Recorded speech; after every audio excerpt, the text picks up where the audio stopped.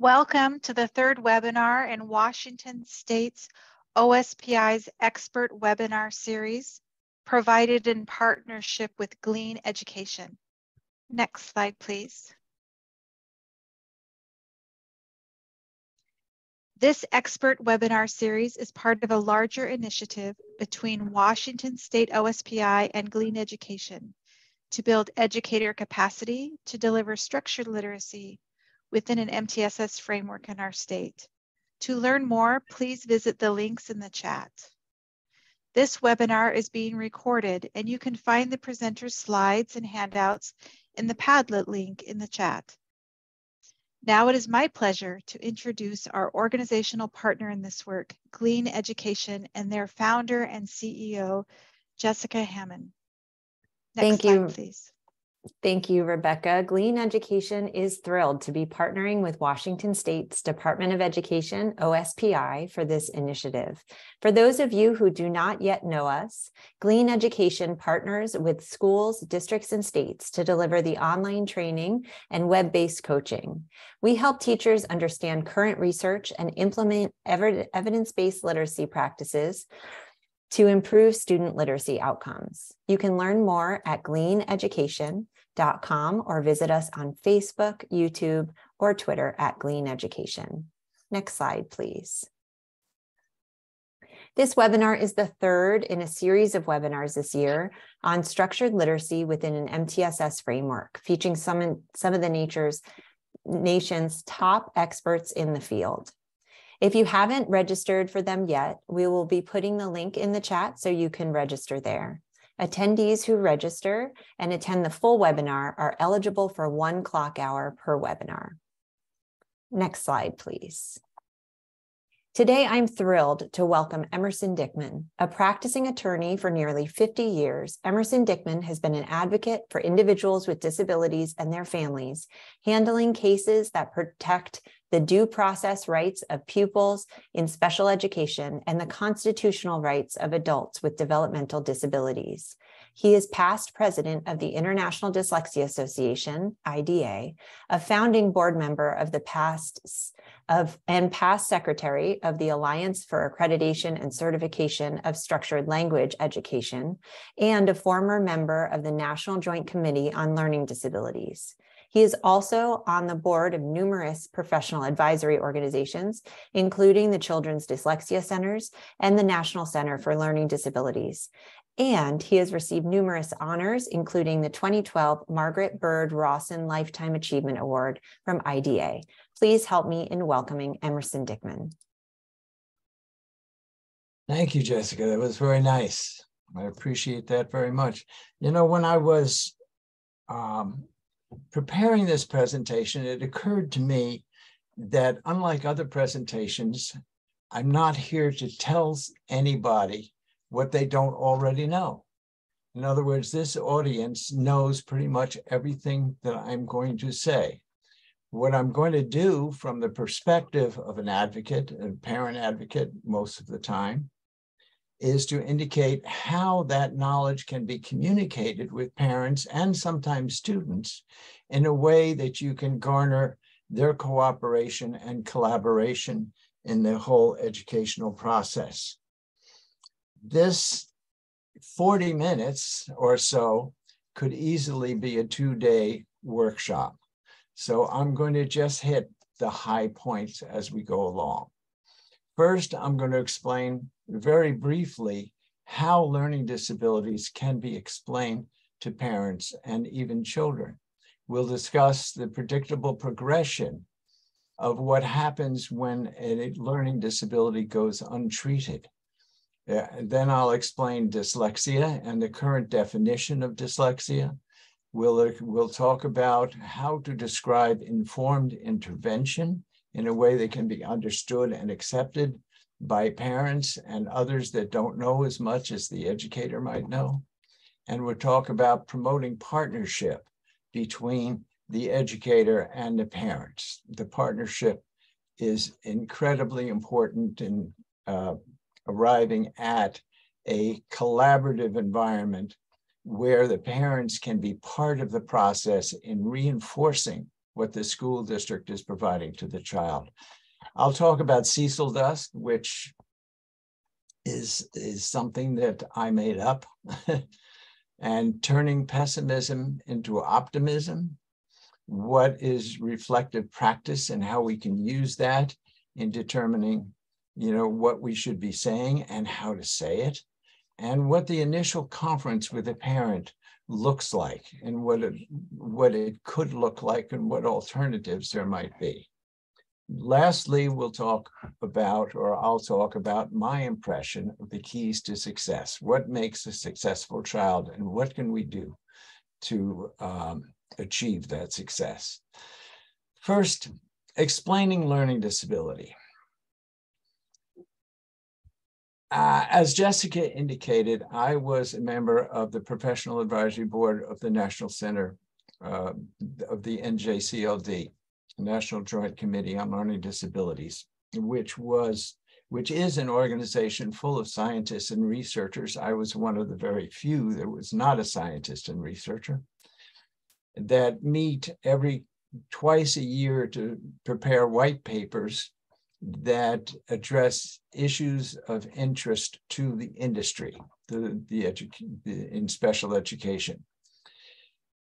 I turned to the scientist one day sitting next to me after a couple of years, and I said, we have these things on our chest that say we're members of the National Joint Committee on Learning Disabilities. What do you say when somebody comes up to you in an elevator, on the hallway? What is a learning disability? And John, he's a professor at the University of Virginia. He turned away from me for a second and gave it a lot of thought, more thought than I expected, as a matter of fact. And he turned back to me after a couple of minutes and said, well, learning disability is a term we invented in order to help children in need. And I thought that was a really excellent, definition of why we have the term, but I was still concerned about who are these children in need. So for another year and a half, I corresponded, this time by email, with approximately 30 researchers, scientists, and practitioners throughout the United States. And after about a year and a half, we came up with this construct. Learning disabilities reflect natural variations. It's not a disorder or an anomaly of some kind, a natural variation in brain function that predict unexpected difficulty learning skills and concepts that are valued by the culture in which the individual is expected to perform.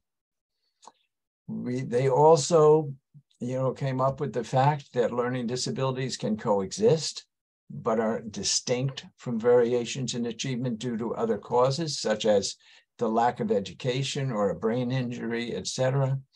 Secondary consequences, as we all know, can include diminished sense of self-confidence and self-efficacy, and sometimes social marginalization. Importantly, it was also determined that appropriate instruction can make learning disabilities less severe. That is a critical issue. This is something we can talk to parents about. This is something that we know and that parents may not. They think of a learning disability as a disorder. Jack Fletcher, who's one of the top people in the field at the present time and has been for a long time, has said there are neurobiological factors that make people at risk for a disability. However, neural systems are malleable, and the predictably concomitant disability can often be prevented by exposing the child to appropriately differentiated instructional programs. Now, this paragraph has two major characteristics that are important. A learning disability initially indicates simply that a child is at risk for a disability, does not at that point actually have a disability. They're at risk for a disability. And of course, that if they're treated effectively, that neural systems are malleable and can be changed, and thereby prevent the predictable disability. Okay, it's an important concept that needs to be conveyed. A so-called learning disability is not a disability in and of itself, but simply a neurobiological factor that places the individual at risk for a disability. Natural variations, by the way, because of the time limitations, I have to stick a lot closer to my slides than I usually do. So the anecdotes and the incredibly funny jokes that I usually include, I'm going to have to leave out in order to get all this done within the time frame that we have available to us today. But natural variations in brain function also account for variations in things like artistic and athletic talent. So this is the kind of thing that you can use to describe to parents the fact that a child has a delay in learning how to read is no different than, you know, he's, listen, I can't dance and I can't sing, and my musical talent is, you know, below zero. Therefore, you know, it's essentially the same thing, whether it's an artistic talent or an athletic talent or a talent that's related to learning how to read. It's a natural variation in brain function. 300 years ago, think of it, a sense of direction was important. Now we have a GPS on our phone. It tells us, you know, what's around the block and how to get there. And we've all decided or don't use sense of direction anymore. Think about eye-hand coordination 300 years ago, how important that was. How important is it today? Whereas the ability to read and write today is extremely important. 300 years ago, it wasn't as important as eye-hand coordination or sense of direction. Predictable progression of untreated learning disabilities. This is something I talk about a lot. We're going to try to do it very briefly here. Stage 1, the child has a learning disability, which is simply an indication that they're at risk for a disability. Stage 2 is learning disability plus failure. Now, in our current approach to identifying children for special education, very often we use an aptitude achievement discrepancy formula or a wait to see approach that is really harmful, because now we're dealing, once we identify the child that has a need, we're not only dealing with a learning disability, but we're dealing with a child who has a learning disability and has also experienced failure. The goal should be to find and fix, not to wait and see. Stage 3 is a learning disability plus failure minus effort and motivation. Now, why at this stage is effort and motivation such a problem for the child? Well, it's explained very often through the process of psychological process of cognitive dissonance. These are children whose failure is unexpected. Therefore, their environment is constantly telling them that they can do it if they try. They're really very smart. And unfortunately, when they look at other children who they consider to be their peers, they see that the other children are doing better than they are. So the dissonance is one belief in how smart they are and another belief in maybe I'm not so smart. So this dissonance, we know, causes psychological pain. And in order to defend against that pain, the children very often begin to avoid challenges. Therefore, for a simple example, let's say there's a test coming up. I know children that, you know, don't study for the test. They rather sit on the edge of their bed staring at a wall all night long. And the next morning, they feel terrible that they didn't study for the test, and they go in and they fail the test, and they don't know why, because it's all subconscious. It's a defensive reaction to the pain of cognitive dissonance.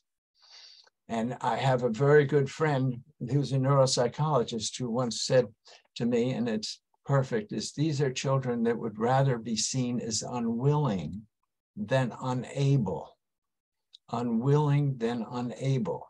They can stay smart as long as they don't try. Okay, and what happens then is they begin to feel over time that things are happening to them as a result of forces beyond their control. Now, that is the definition of something we call an external locus of control. And when a child has an external locus of control or doesn't feel that they can make things happen, they become hypervigilant, they become concerned about changes and transitions, and they're looked upon very often as being anxious. And when a child is anxious long enough, very often they're looked upon as being depressed. One of the reasons, now if I had a live audience in front of me, I would have some people that would be nodding their head, which would make me feel great. And I'd be able to ask the question, is this something that makes sense to you? Because yes, the audience usually will respond back to me that this is something that is logical.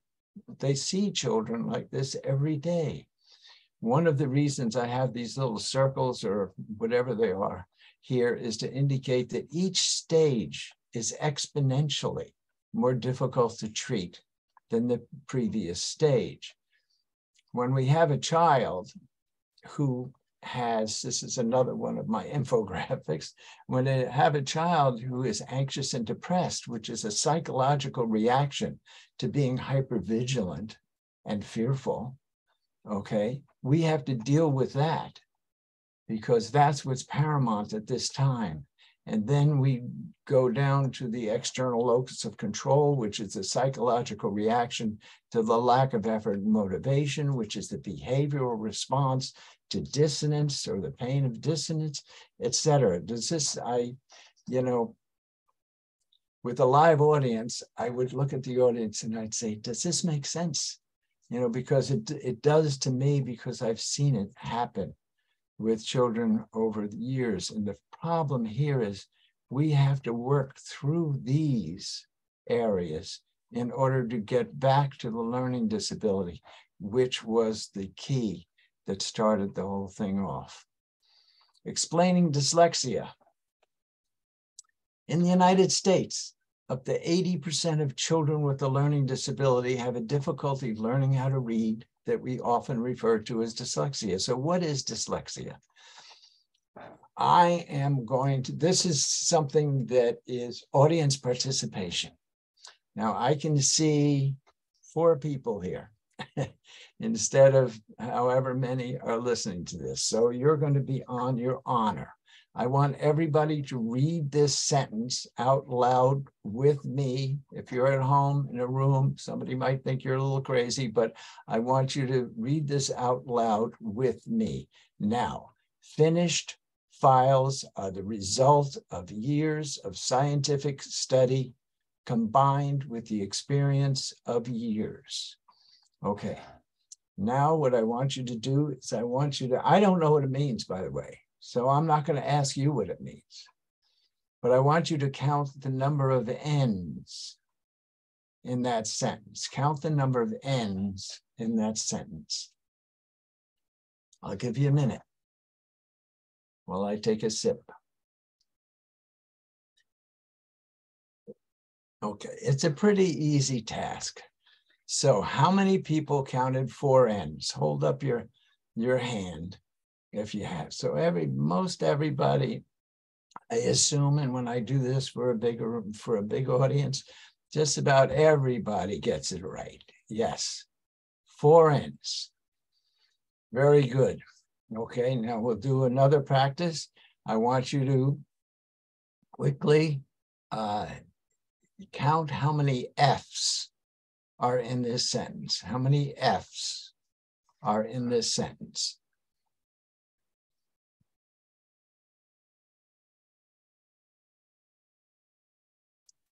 Did you have enough time to count the F's? Okay.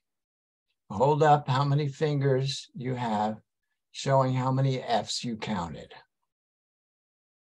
For the 3 people that I'm looking at now, or 4 people?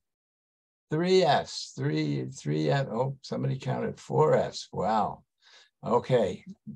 When I give this test, and it's in your handout, so you can give it to your friends and your family, 90% at least of the audience counts 3 F's. Some count 4 F's. Some count 5. Some even count 6 F's. See how many there are. Whoops. There's 6 F's. So if you counted 3 F's, which I am assuming that most of you did, because that's my experience over the years, I also asked the audience, why do you think you only counted 3 F's in spite of the fact that there are 6 in this sentence? And the answer I most often get initially is that because the word of is a very small word and we skipped over it. You know, we're good readers. We all skipped over it. When I was reading it, I even emphasized the ofs when we read it out loud. The answer is that as a reader, if you weren't a reader, you would have counted 6 F's with no problems whatsoever. Or if this was in a foreign language, you would have counted 6 F's, no problem whatsoever. But because you were a reader, you were making the symbol to sound correspondence automatically. So you were looking for the F sound, which usually is the unvoiced fricative that is found in the words finished, files, and scientific. So the V sound, the voiced fricative in of, you skipped over because you were looking for the sound, not the symbol. Very often in learning disabilities, we find that some things that we assume are counterintuitive. Skilled readers activate the speech areas of the brain. Jean Chal said once, the blind are better readers than the deaf. This happens because reading is closer to hearing than to seeing. So very often we get a lot of information about what we should do to, improve our eyesight, because that's interfering with our ability to learn to read. But no, reading is closer to hearing than it is to seeing. Okay, the definition of dyslexia. Well, I'll try to tell the story very quickly. In 1990, I think it was, my wife and I were coming back from an IDA conference in Washington, and we had seen many researchers talking about what was going on, and every single one of them was using a different definition of dyslexia to identify the cohort of students that they were investigating. When I came back, I did some additional research and found that in research that was being funded by the NIH and through NICHD, there were 21 different definitions of dyslexia being used. So after about 3 years, kind of a situation similar to what I did with the construct of learning disabilities, but this was 3 years and this was letters, instead of emails. Came up with a definition that was very simple, but in 1994, it was adopted by the National Institutes of Child Health and Human Development and used in research throughout the United States and Canada for 8 years to bring that research together. And in 2002, we reconvened the scientific consensus meeting to come up with a definition. And this was the definition that is currently used in legislation in well over 40 states in the United States. Dyslexia is a specific learning disability. It is neurobiological in origin. It is characterized by difficulty with accurate and/or fluent word recognition and by spelling and decoding abilities. These difficulties typically result from a deficit in the phonological component of language that is often unexpected in relation to other cognitive abilities and the provision of effective classroom instruction. So dysthesia is not a reason for dyslexia or the lack of education. Secondary consequences, and this is important, may include problems in reading comprehension and reduced reading experience that can impede growth of vocabulary and background knowledge. Now, it's a long definition, and each sentence has one or two things that need to be explained. And it could take, and some people have written articles on it that are 18, 20 pages long. What I tried to do was put it together in an infographic, and this infographic is being used by others. It's been reprinted in books and stuff like that. But I think for me, it makes it much more simpler to understand. A deficit in processing the phonological component of language impacts directly the ability to decode, spell, be accurate, and be fluent. Now, one of the things, and I know that everybody that's listening to this knows this already, but decoding is, and this is if you're explaining to parents, is the skill to decipher letters and letter combinations into speech sounds. Whereas encoding is the opposite, it's spelling, the ability to represent speech sounds and letters, and with letters and letter combinations. Accuracy is the ability to easily identify single words without error. Okay, fluency is reading that sounds, and this is Suzanne Carricker has said this, and I like it, reading that sounds as if the reader is speaking and allows the reader to focus on meaning. Now, very often we stop intervention when a child becomes accurate, but not necessarily fluent. And you can explain this to parents by indicating that this is what a child sounds like when they're being accurate. The ability to identify single words without errors. So I'm accurate, I'm reading, but am I understanding what I'm reading? Fluency is you're using prosody. The punctuation makes a difference in how you sound. And when I'm reading that, with reading with fluency, it sounds just like Suzanne said, like you're speaking, reading. That sounds as if the reader is speaking and allows the reader to focus on meaning. So now we're not only looking at and understanding the meaning of the words involved, but the meaning of the sentence and the paragraph, et cetera. So stopping intervention before a child becomes fluent simply because they've become accurate is too soon. Now, secondarily, if you're having a problem in any one of these four areas, it's going to impact comprehension because you're lacking the ability to access word meaning, or in the case of fluency, the meaning of the sentence. You're also, or the child is also going to be reading less than other children with similar potential and similar intelligence. And if you read less, you're going to develop your vocabulary and background knowledge is not going to develop at the same rate as other children with similar potential. And comprehension depends greatly on vocabulary and background knowledge. So if a person with dyslexia is going to have problems with comprehension that are secondary to the difficulties or the deficit in processing the phonological component of language. Now, children that are relatively good decoders, in other words, this line they have down pat, but they're having difficulty with comprehension, are often referred to as having a developmental language disorder.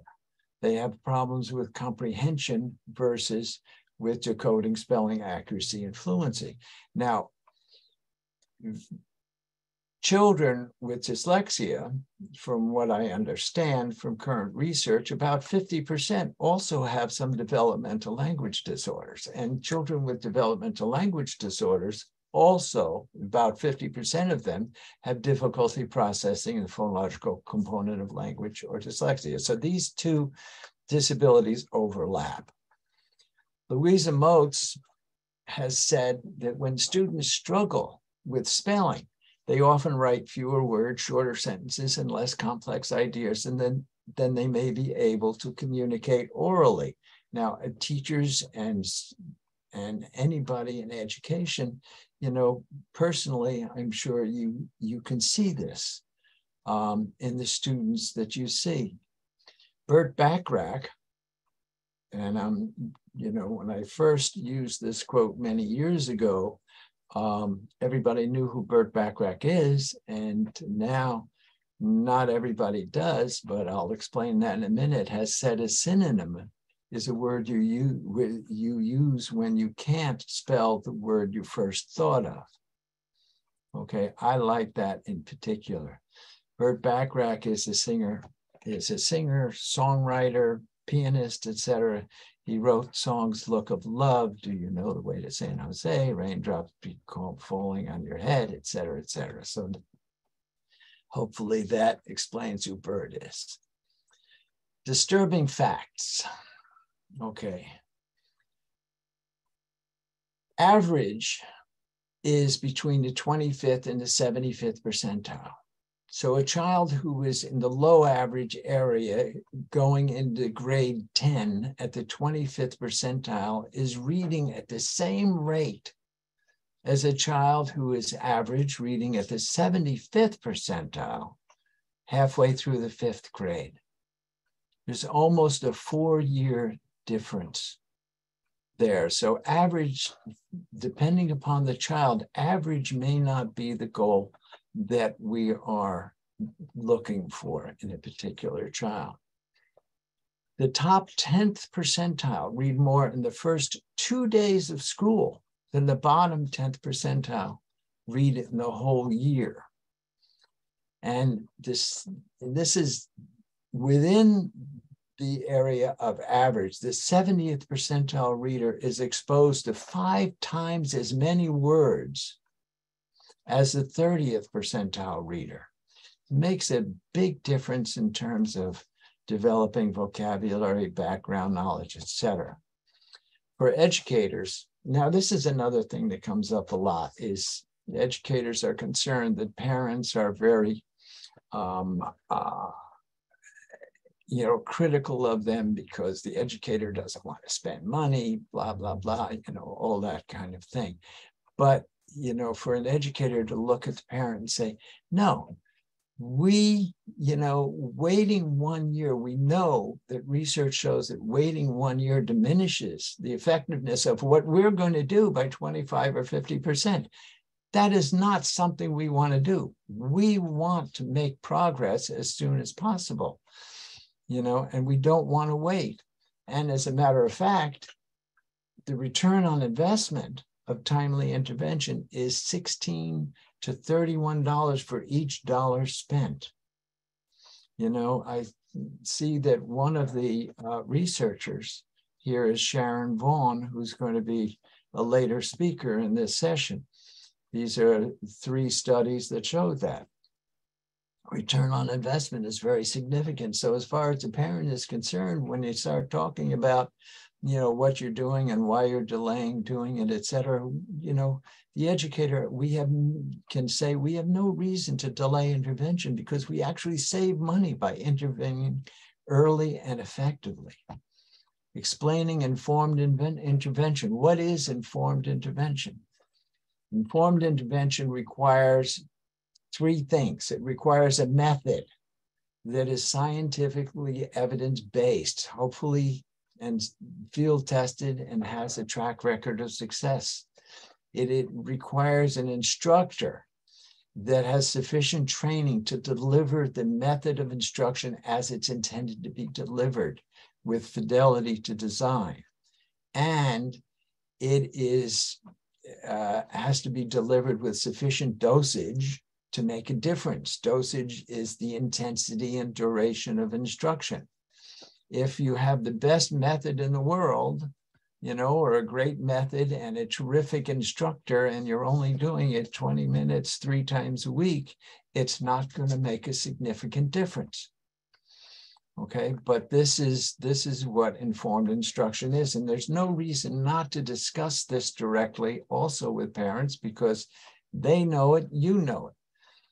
The key is dosage. This is Timothy Shanahan. Any of these names that here you may know, you probably read articles, even if you don't remember their names, you probably have read articles that they've written or read research.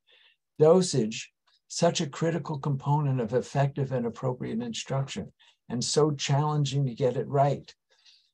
Joe Torges and Barbara Foreman and Rick Wagner said serious reading difficulties can be prevented in most students if the right kind of instruction is provided with sufficient intensity early in development. It's important to jump on it right away. Hollis Scarborough, many of you who are listening to this have seen Hollis's reading rope.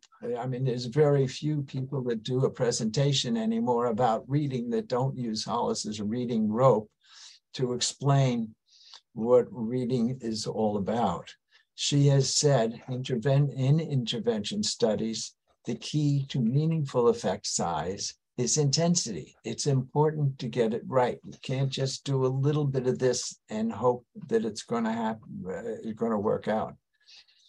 So promoting partnership. I promised I would tell you what I thought of Cecil Best. I knew Cecil Mercer was a well-known researcher and scientist in the field of reading, and a wonderful man. And I say was because he's unfortunately no longer with us. But when you met Cecil in a hallway and said, hi, Cecil, how are you doing? He would stop and he'd look up and he'd think, and he'd say something like, well, yesterday I played golf with my grandson, and he's a really terrific golfer. And this morning I finished an article that I've been working on for 4 months, and it's off my back now. I feel, it's great. And tomorrow my wife and I are taking the day off and just going to have fun. And how are you doing? And he would make everybody feel great. He felt great. You feel great, etc. Happiness, goodwill, and trust are contagious. It's hard to dislike someone who is happy. A good attitude promotes good attitudes. When a parent comes in to see you, very often I will go in and I will see somebody and I'll say, oh, this is my 3rd IEP today. I don't know if I can do it through another one, et cetera, et cetera. No, this is what you lived your life for. You're there to help children. You're there to help parents, etc. You feel great. You're always in a good mood, and you're very happy you're doing what you're doing.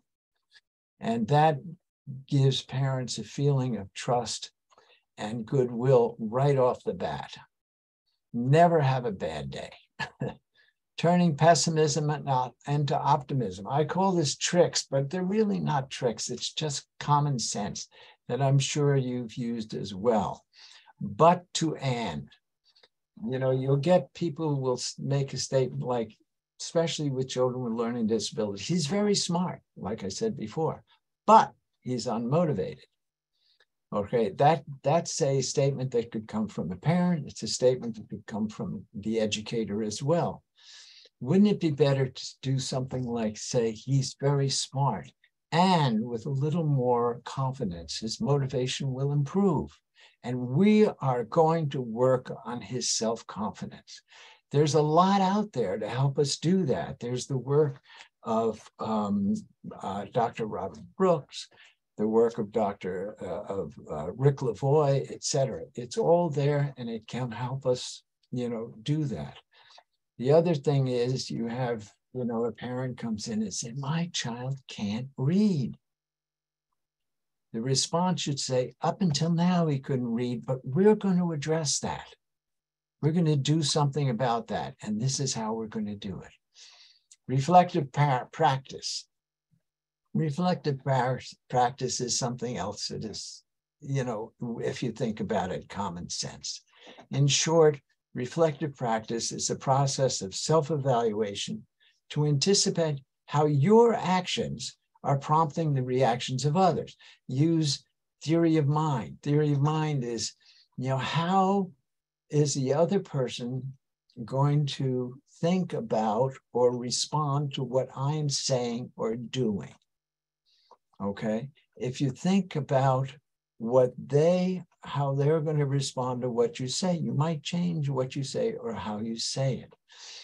Basically, it's the golden rule. Am I treating others as I would like to be treated? What if I was a parent coming into a situation like this? Yes, parents have a micro perspective. In other words, they're talking about one particular child, whereas the educator has a macro perspective. You have to think about all the children for which you're responsible. But that doesn't mean that when you're dealing with a parent, you can't respond to their micro concerns with, a micro response. Trust. Earning the trust of parents is really very important. First, value your relationship. Basically, you can make the argument that, we want to help your child, we want to educate your child, we want to, et cetera, but we can't do it without your help. Show that you understand and that you care about their concerns. Communicate honestly, of course. Inform and educate. Admit your weaknesses. Do what you promise. Do what you believe to be right, always. You'll never be criticized by doing what you believe to be right. The best way to be trusted is to trust in return. Very often I see people that expect to be trusted without trusting those who they wish to trust them. This is a little bit specific. We'll talk about initial conference with parents. I have been doing this, like Jessica said, for almost 50 years and have been at hundreds and hundreds of IEP meetings. And basically, and this is, the conversation goes something like this. We have just completed comprehensive testing and have found some issues that need to be addressed, of course. But do not worry, we have professional staff that are experienced and able to provide the needed services. We will establish reasonable goals in an IEP, implement appropriate interventions, monitor progress, and let you know how we feel about the success of our efforts every couple of months. We are the experts in this field. We know what we're doing. Trust us. Now that sounds very reasonable, and it is truthful. But it is, if you think about it, it is not really addressing the concerns of the parents. If this was a conversation, for instance, with an oncologist, you would want to know more. Trust us would not be sufficient. For instance, you might want to know, what are you going to do? Who's going to do it? Has he done it before? Has he or she done it before? The parent is unfortunately often expected to sit back and let the educators do their job without further inquiry. The result is a parent who is uninformed, anxious, and a Monday morning quarterback. They're going to be looking over your shoulder, wondering what you're doing and why you're doing it, and why isn't their child making more progress than he is making, even if he is making sufficient progress. Okay. Alternatively, you can value the parent's concerns, educate the parent as to what is wrong and what needs to be done, engage the parents by involving them in the process. Value, educate, engage. Value, educate, engage. For example, testing has revealed a concern that unless properly treated in a timely fashion, could have consequences regarding Jimmy's future potential and happiness. Are we really saying anything the parent isn't thinking? in this sentence? Absolutely not. The parent is thinking this. We might as well say it right up front. Okay, we've found that Jimmy has a relative, this is an example, of course. We have found that Jimmy has a relative weakness in processing the phonological component of language. That's commonly referred to as dyslexia. Dyslexia is not a disability in the usual sense of the word, but a natural variation in brain function, not unlike variations in other abilities like artistic or athletic talent. So you're telling the parent, your child is not disabled in the normal sense of the word, but your child has, this variation in brain function, just like, talent in music or athletics. However, it can affect the development of literacy skills, which at this time and in this culture are highly valued. Okay? For intervention to be successful, it needs to be informed on 3 levels. We just went through that. The method should reflect the science of reading, etc. So you say something like, we use a structured literacy approach known as, fill in the blank. The instructor should have sufficient knowledge, experience, and training to deliver the method as intended. You're educating the parent as to what is needed. And then you're saying, we're going to do that. Mrs. Smith is certified, name the organization, and has specific training in the program we're using, or whatever the case may be. Such interventions need to be delivered with sufficient intensity to evidence meaningful progress. We suggest that 3 times per week for 45 minutes per session should be sufficient. However, we're going to monitor progress every 2 weeks. We're going to track progress over a 6 to 9 week period to ascertain whether we are on path to achieve the intended goal. And we're going to adjust the intensity or character of intervention as necessary. Okay? Then you invite the parents to collaborate. Our efforts will not be successful as we would hope without your collaboration and partnership. This is how you can help. Now, this is a list I just made here. You can, educators make their own list. There's many things, but for instance, if possible, read for 20 minutes every day with Jimmy in a book suggested by Ms. Smith. You read 1 paragraph, let Jimmy read the next paragraph. Let Jimmy see you reading on your own and discussing with others what you've read. Keep abreast of what is going on in Ms. Smith's class or what she is focusing on so that you can reinforce when the opportunities present themselves, outside of school. Keep us informed, and this is very important, if there's any change in Jimmy's attitude towards school, for better or for worse. Okay, if a parent feels that they are collaborators and partners in addressing the educational needs of their child, they will focus on successes more than failures. They'll try to see success. There's a lot I could discuss, but there's not always the time available. But think about the fact that if you pay for something, you expect to get what you pay for. If a parent sends a child to an expensive private school, they're going to be looking for how good the school is doing, not how bad the school is doing. It's just sensible that, it's just logical that we expect to get what we pay for. So in this particular case, if they are contributing to the process, they are now vested in the success of that process and not concerned about the possibility of failure. Keys to success. Very often I'm asked, because I'm dyslexic myself, how I made it through college and law school. And, I tell, students that what you do for yourself is more important than what others do for you. Make eye contact, take good notes, arrive to class early, 15 seconds before the professor gets there is worth a half a grade. highlight, outline, focus on concepts, come to class prepared, manage your time. And then I used to have one more thing added to this list. And then I realized that if you do this last thing, the other things are almost automatic. Sit in front. If you sit in front, you make eye contact, you take notes, etc. That's very important. So what I suggest that teachers do is invite the student to sit in front.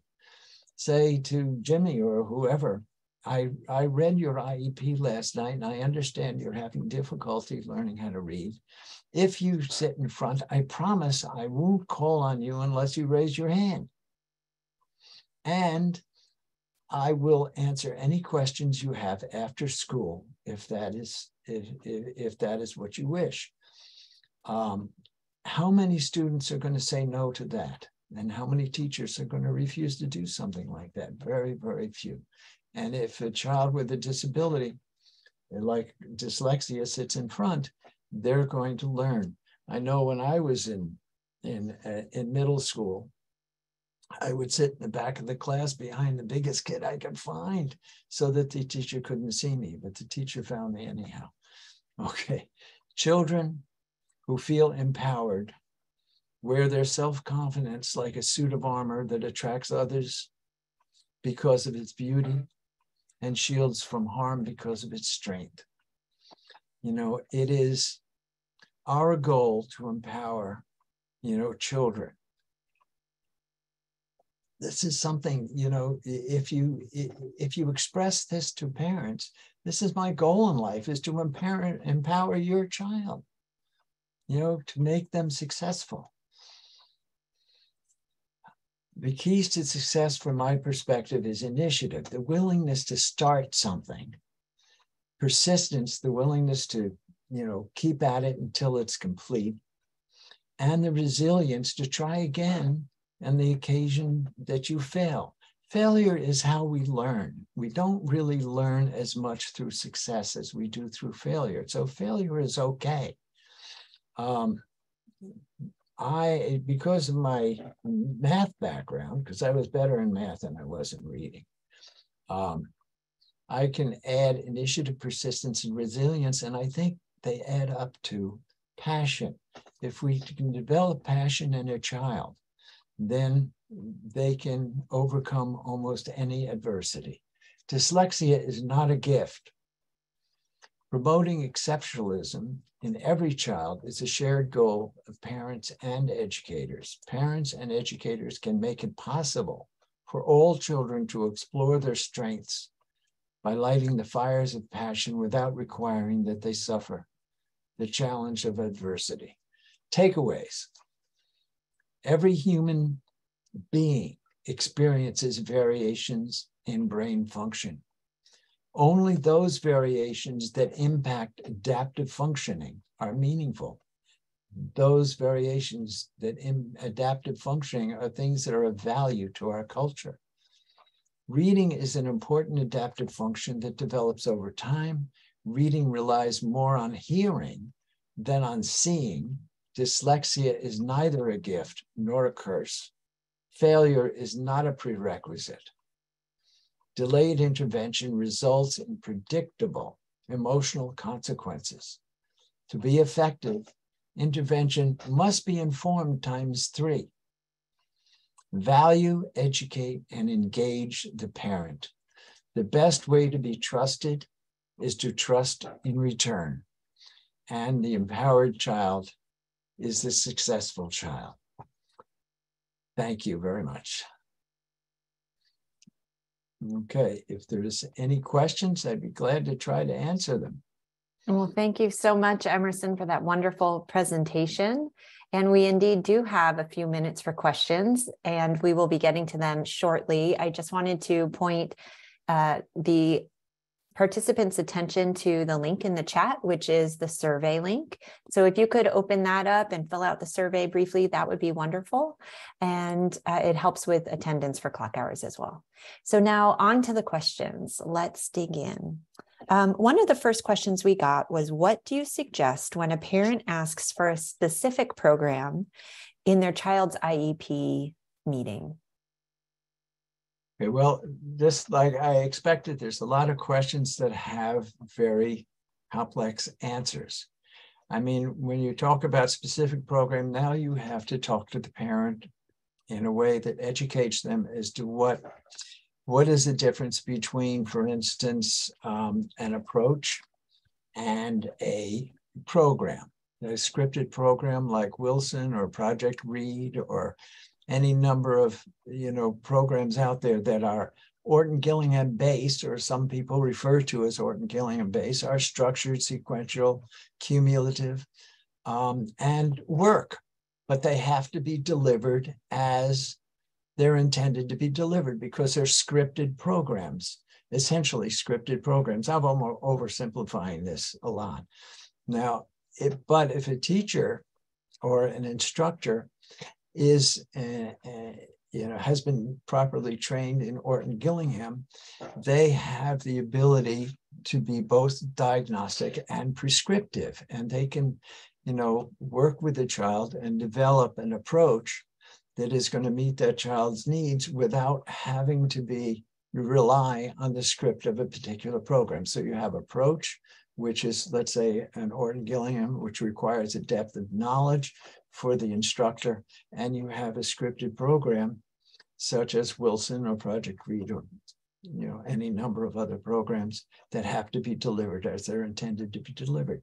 So, and legally, it is up to the school district to identify the program that they wish to use. The parent does not have that right. Although if you respond to a parent saying that, asking for a particular program by, well, that's not you don't have the legal authority to tell us how to teach your child, then you're missing the point. You're not responding to the parent's need.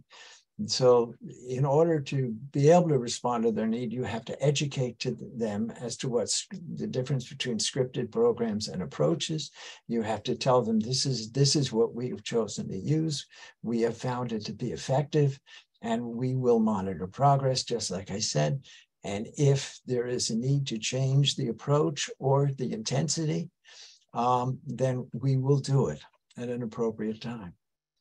Okay, and then great. only secondarily, mm-hmm. it's not their authority to demand a program. Wonderful. What is your opinion on holding children back due to being very far behind? That is a difficult question. The culture, I think, has a lot to do with it. I know I was left back. I was left back in the first grade. My brother is a very successful attorney in Florida, and he was left back in the second grade. My mother was left back, etc. We all have had, issues with respect to learning how to read. And for me, it was not difficult because it was not the kind of issue that it is today. Today, children are identified as being in special education. Children are identified as having a learning disability, and it is difficult. So very often, you can differentiate the educational experience sufficiently to meet the child's needs without the necessity of retaining them in a grade. Now, if it's a very young child, like in kindergarten or first grade, it's possible that a retention would be appropriate under the circumstances, but you've got to look at the emotional as well as the educational goals. Okay, thank you. So that is all the time we have for today, unfortunately. And there are a few more questions coming in the chat. So what I'll do is I will take them down, and then I could create a Q&A so that we can attend to those and ask Emerson for his expertise and follow up in our after webinar email to all of you. So Emerson, thank you so much for your time today. I want to thank you on behalf of Glean Education, OSPI, and the Structured Literacy Within an MTSS Framework Initiative. And thank you to our wonderful attendees who come out and spend time with us after their long day. We look forward to spending time with you on our next webinar, which is for Sharon Vaughn on January 19th, 2023. Please register for that event. The link is in the chat. Until then, I hope you all have a great day. Thank you very much. Thank you.